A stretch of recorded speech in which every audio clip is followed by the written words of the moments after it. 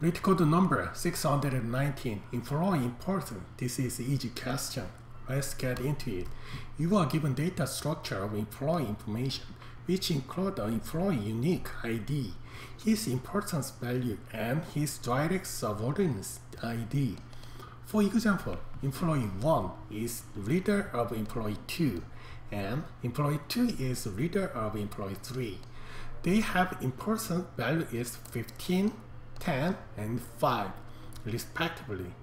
Then employee 1 has a data structure like 1, 15, 2, and employee 2 has 2, 10, 3, and employee 3 has 3, 5.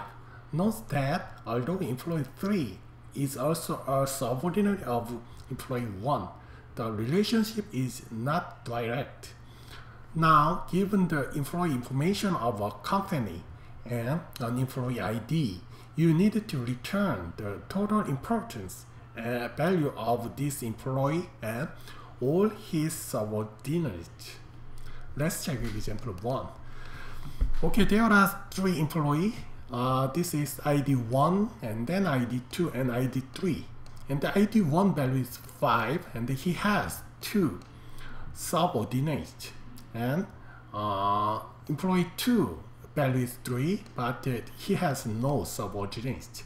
And employee 3 value is 3, and he has no subordinate.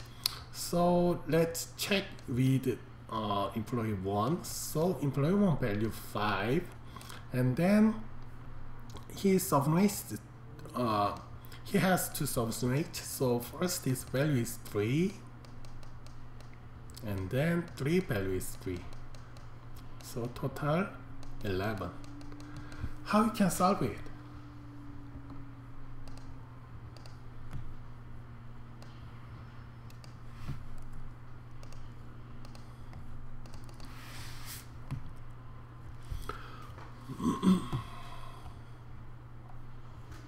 Yes.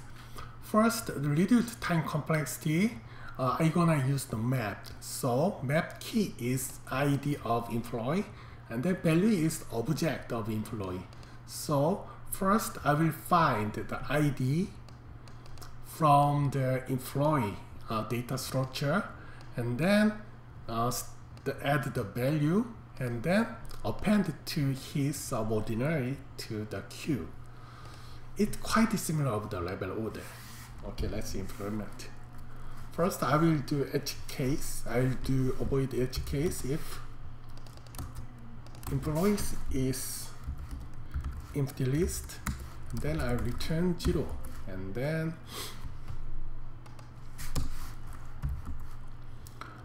okay, I will importance.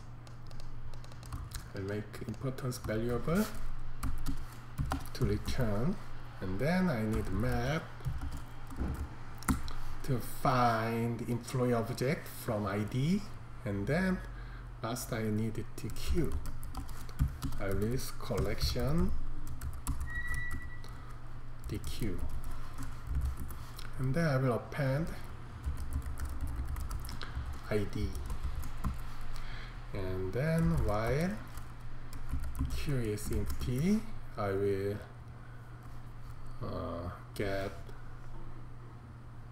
subordinate employee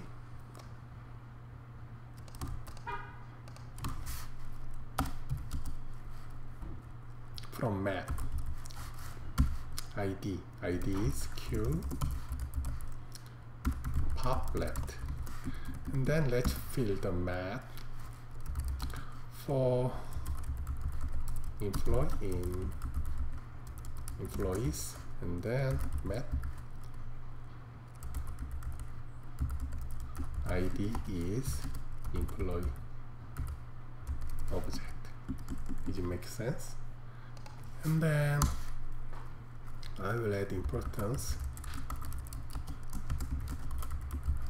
employee importance, and then I will add subordinates to the queue. So for subordinate in current employees, so subnet and so, and then I will queue append subnet. Does it make sense?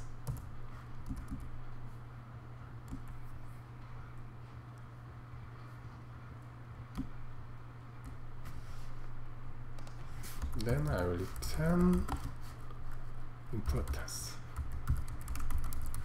Okay, let's test the code. Okay, looks good. In this case, time complexity is, we just use same length of employee. So it takes linear time with linear space because we use map and queue. Thank you.